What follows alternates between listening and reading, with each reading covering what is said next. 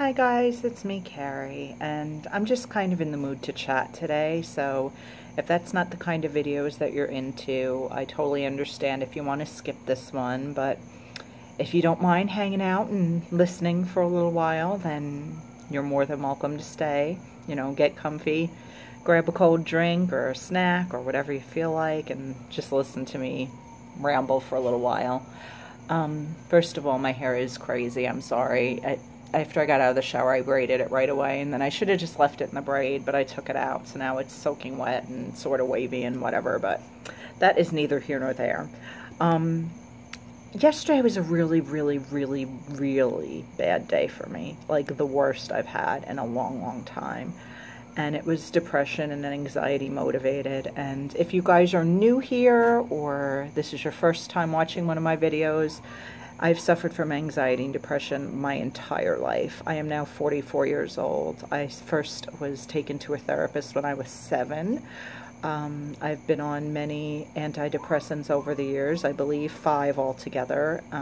I've also been on an anti-anxiety med for, I want to say, about 6 months now, in addition to my antidepressant. I've done therapy on and off with at least a dozen therapists over the years, some that I only saw once or twice, some that I saw for extended periods of time, as in a year or 2, or I think the longest I saw one was maybe 3 years. I honestly don't recall. I've been with my current therapist now. It'll be a year in November, I believe. So, yeah, I'm doing the best I can to be treated for it. Not having insurance for a large portion of the time of my life, quite frankly. There have been periods of time where I've had absolutely no access to any help of any kind. I do live in the United States. We do not have universal health care, as you know very well if you live here, or probably even if you don't.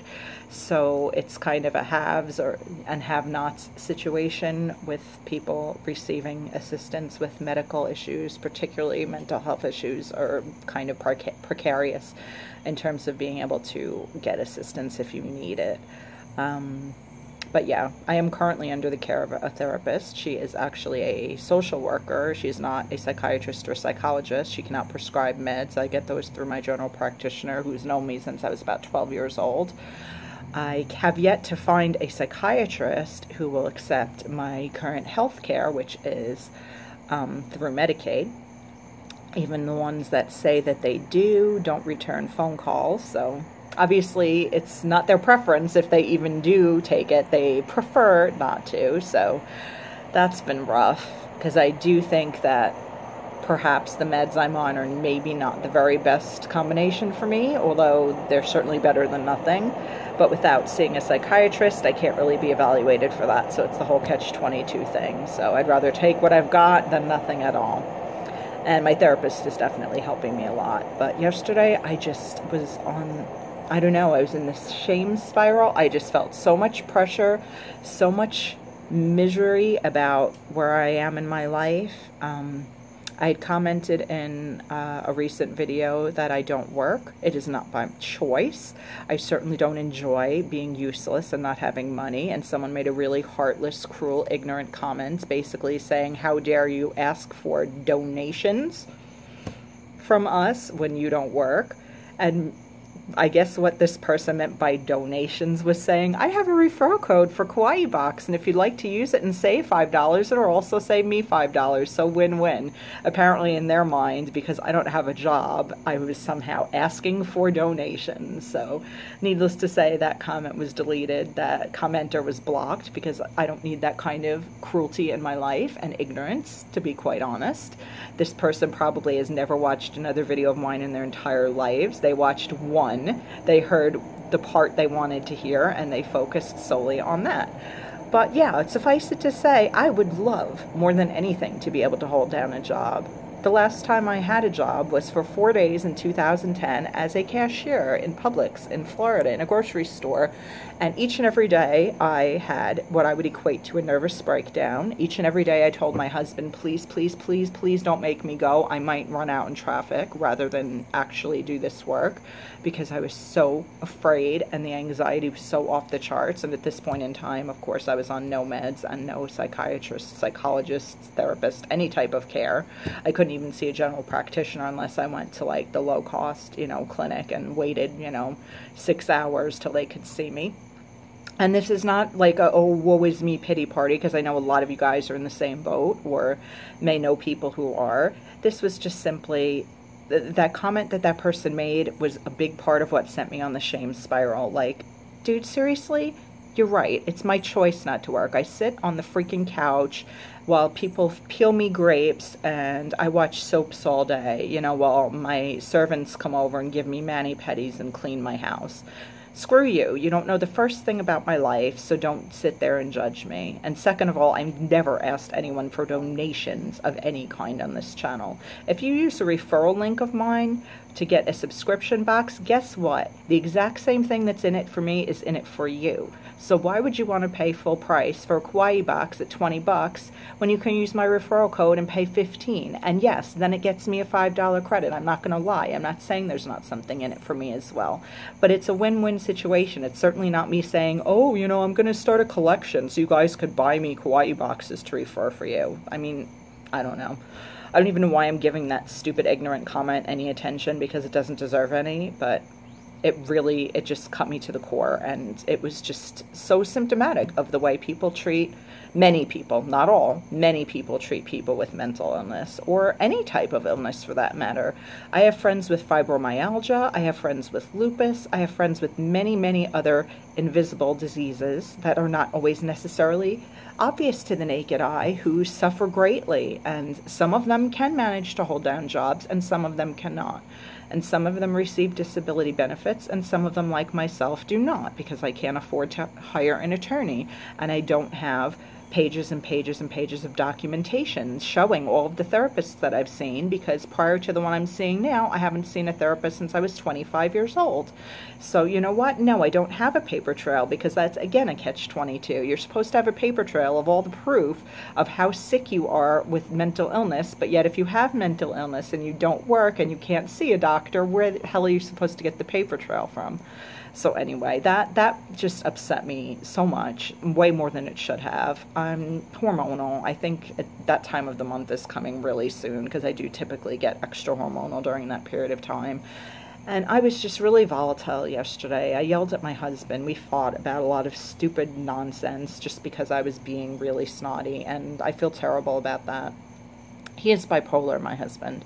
So, we both go through a lot of similar ups and downs in our lives and in our mental health states. So it makes it easier in some ways, because it's like an instant ally and an instant person who is always going to have compassion for you. But at the same time, if we're both in the bad place at the same time, it could be really volatile and damaging to us both. So it was just a miserable, miserable, rotten day.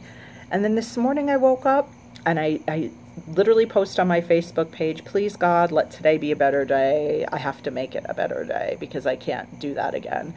And totally innocuous, absolutely not meant with any harm or ill will, and certainly not even directed at me. But I saw a couple people post things about having the best time with my hashtag bestie. Oh, I love my hashtag bestie, my bestie, my bestie, my bestie. And I just thought to myself, I don't have a bestie. I have a lot of wonderful, wonderful friends, and don't get me wrong, I'm grateful for each and every one of you, but I don't have a bestie per se. I don't have someone that knows me inside and out and is the person that I turn to with every problem and I know will always have my back. I don't trust most of my friends completely, and I don't think you should, because I've been burned by so many people in my life. I trust far more than I should, even now, and I expect a lot more of people than I should even now, because I'm I expect what I'm willing to give to other people. And I don't mean in terms of giving physically and financially. I mean in terms of emotional support. I will drop pretty much anything, anytime if a friend is in crisis. And I don't know how many people would actually do that for me. And it's not because they don't care about me. It's probably because they have other things going on in their lives, or they assume that maybe I have someone else that's closer to me that will fill that role. And then I thought, you know what, but I do have a bestie. My husband is my bestie. My husband is the person that I share all my thoughts and feelings with. And just because, you know, he's not female doesn't make it any less of a best friendship. It's just that you don't write hashtag bestie about your spouse. You know, you write love, or you write, you know, soulmate or partner or whatever. But in terms of a best girlfriend, I don't have one. I have so many women that I love, and it's not that I don't think of people as besties at different periods of time, but like if someone put a gun to my head and said, Carrie, name your bestie right now, other than my husband and possibly my mother on the right day, I wouldn't know who to pick. And I don't think that anybody put in the same situation would say, oh, well, Carrie's my bestie. Because I don't think I am. I think, like my friend Laura said very eloquently on my Facebook page today, I don't just have a single bestie, I have many, and you are one of them. And I said, you know, ditto, you know, I feel the same way about you. But in terms of having one best friend, like that I would put ever hashtag bestie after a photo, I can't think of anybody. And I can't think of anybody that would do that for me. And for some reason that just really, really, really just was like a gut punch to me, and it hurt a lot. And I know I have to get past it, and I am mostly past it. And like I said, when the realization hit that my husband is my best friend, duh, you know, just because someone's your spouse doesn't mean they can't also be your best friend. I mean, that's kind of ideally what you want in a marriage, I would think.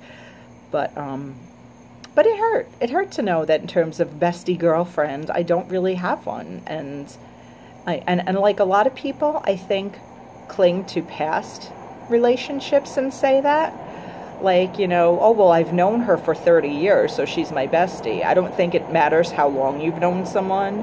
I don't think it matters if you've met in person or not, or if you're just friends that communicate solely online or via mail or via the telephone. I mean, look at the freaking movie Beaches, for crying out loud. Those little girls met when they were, what, like 12? And then they didn't see each other for so long after that. They just grew their best friendship through actual mail correspondence. And then it wasn't until years later that they reunited, and they were like soulmates, sisters of the heart, and loved each other till the very end. But it wasn't because they spent so much time together that they became best friends, you know.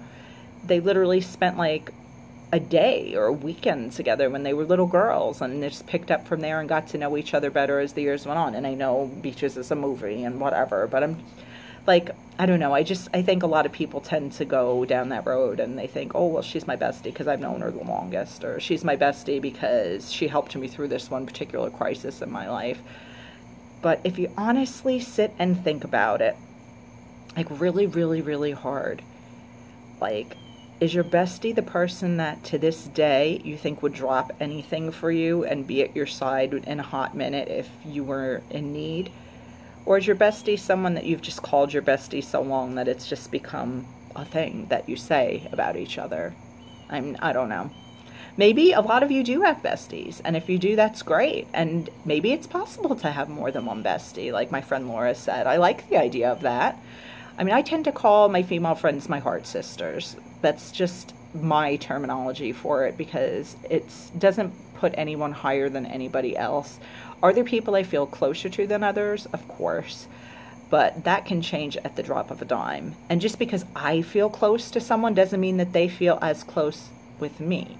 Like, I've had situations where I formed relationships with friends, and I'm like all in pretty much right from the start, and they generally are not. You know, a lot of times with people, it takes years to nurture a relationship and get to the level of closeness that I'm at in 10 minutes. I meet you, I click with you, boom, you know, like that's it, friends for life. And for someone else, it may be like, no. I have people that I've known since I was 6 years old. Those are the people that I feel that way with, not you that I've known for a year or whatever, or 6 months, or, you know, however long. So I don't know. It's semantics, I guess. I mean, because to me, the word bestie doesn't mean anything more than a heart sister, and I have many, many, many, many heart sisters, and they're precious to me, each and every one of them. And I turn to different ones for different things, and different ones fill different roles and different needs in my life.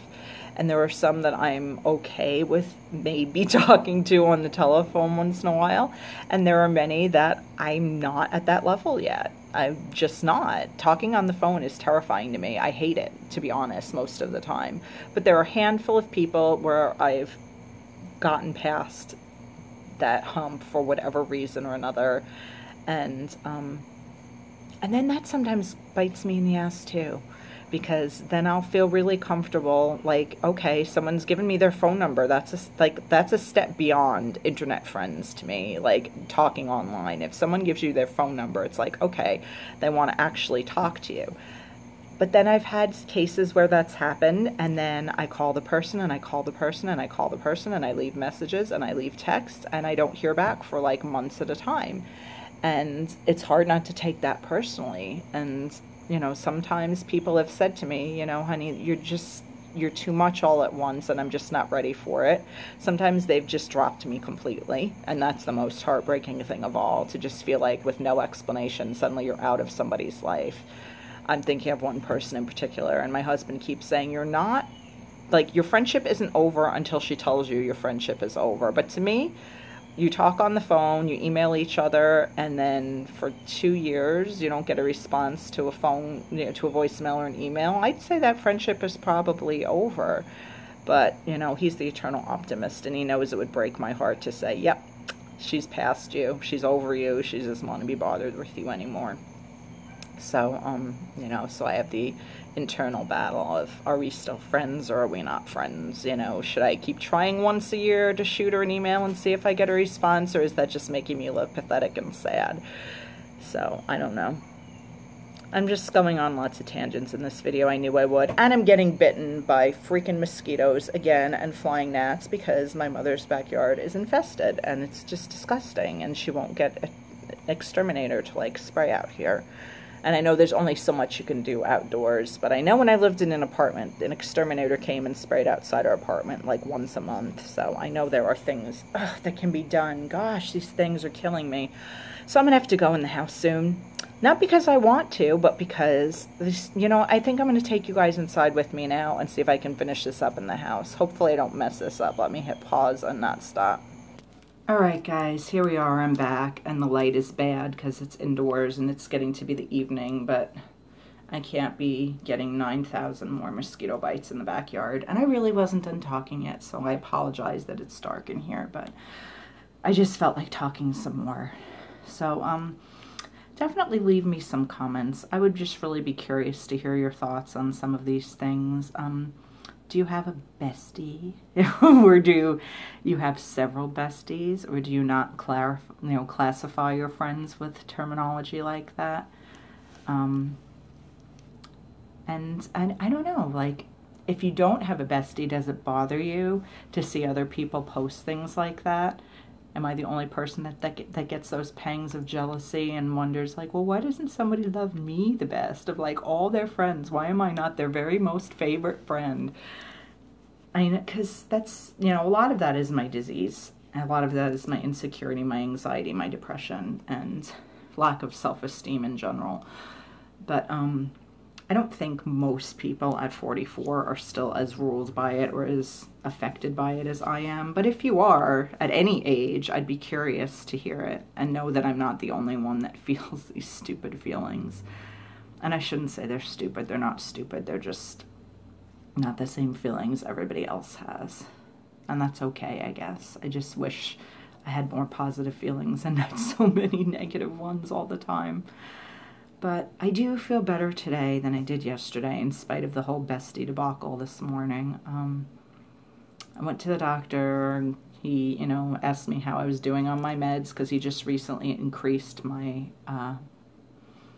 my anti-anxiety med from 1 pill to 3 pills, actually, about 2 months ago. So he wanted to check in and, you know, have me come in and discuss that. And I said, you know, other than yesterday, which was a huge irregular blip on the radar, I have for the most part been doing better. Although, to be perfectly honest, I only remember to take the pills like twice a day. 3 times a day is so rare that I actually remember to do it. And sorry, I'm just going to be like obnoxiously scratching now, because I swear to you, I just got at least 3 or 4 huge bites just in the like 15 minutes I was talking to you guys. This sucks. But anyway, I just need like to bathe in calamine lotion, and of course I don't have any in my house, but whatever. But all right, I'm gonna shut up, because now I'm just kind of going off on tangents and I don't need to anymore. But I just wanted to let you guys know how I've been feeling, and if you know, are going through some of the same struggles or have in your life, you know, let me know. I would definitely love to hear your thoughts. And I'm getting a stupid phone call from a spam number, as usual. Speaking of talking on the phone, I know that if I get a phone call and it's not a number I recognize, that it's solicitors, so I don't know why they insist on calling me, even when I ask them and beg them and yell at them and scream at them not to call. They just continue to do it. It just stinks. Has that gotten a lot worse for you guys lately too? I think it's like a national thing for sure, if not a global thing, like with more like robotic phone calls, or however, robocalls I think they're called, that, you know, a lot more solicitation is able to be gotten away with, and the whole do not call registry that they had here in the US is just crap, because now with these robocalls it doesn't do anything to prevent them. But anyway, it was not a number I knew, so clearly it was not someone that knows me, and I was not going to interrupt you guys to yell at some idiot calling me. But anyway, thanks for watching. I hope this had some resonance with you, or is something that you can maybe relate to, even though it always makes me sad when people can relate to my sad feelings, because I don't want anyone else to feel sad. It's obviously nice to know that, you know, I'm not alone in my thoughts and my feelings, and that there are other people out there that get where I'm coming from. So, like I said, definitely leave comments. I will ask it. It probably doesn't matter. If somebody wants to be horrible, they'll be horrible. But please leave nice comments. Only because the negative ones always are going to get deleted, and you will be blocked, because I don't have time for that in YouTube or in life. I really don't. Life is way too short. I've lost too many people young in my life to not realize that. So anyway, all right, shutting up now for reals. Thanks for listening, guys. I love you, and I'll be back soon with more stuff. Bye.